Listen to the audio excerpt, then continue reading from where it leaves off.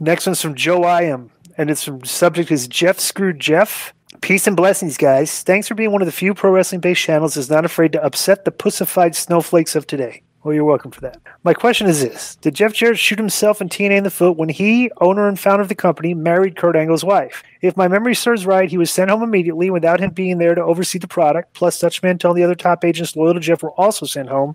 The overall product nosedived and has not recovered since. Do Disco and Konnan have any recollection or other knowledge of what happened behind the scenes when Kurt, Dixie, the boys, and everyone else found out? I'm certainly no expert in running my own wrestling company, but sleeping with my top star's wife behind his back, in the words of a wise man, that doesn't work for me, brother.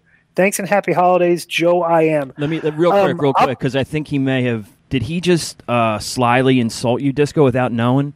Because around that time they sent home Cornette and Dutch, and then Russo brought in Ferrara. Did he bring you back too? So he's saying that the guys that Vince brought in kind of knows. No, I'd been gone for a while. You never went creative again after 2009? No. Oh, I thought you were. No.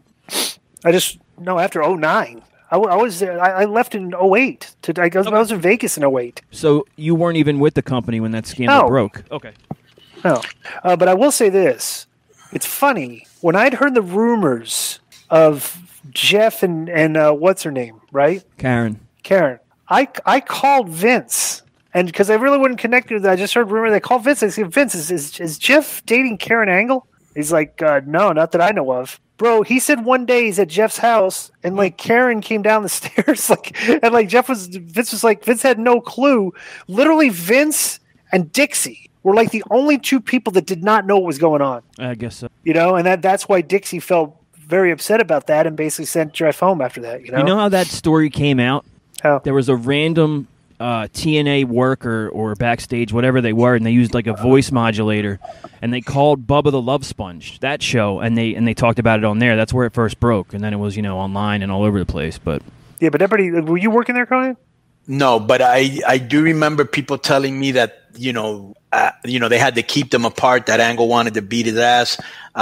And yeah, I think that Jeff, even though the guy said that he shot himself in the foot, maybe temporarily, because now he's a vice president of WWE, and he's still married to her. So but I think he should have. You don't just pop that up on your boss. He should have told her ahead of time, and that's probably why he got heat. But I don't think that when Jeff was there, the company was nosediving because he brought in ADR, Morrison, LAX, Austin Aries. Then Scott came in and he brought in like Callahan, Lucha Bros, Tessa. So it did not nosedive after him. One thing that I remember is, and I always thought this was unbelievable, was that they did work an angle around it. And I guess it was a couple of years later, so things had cooled off.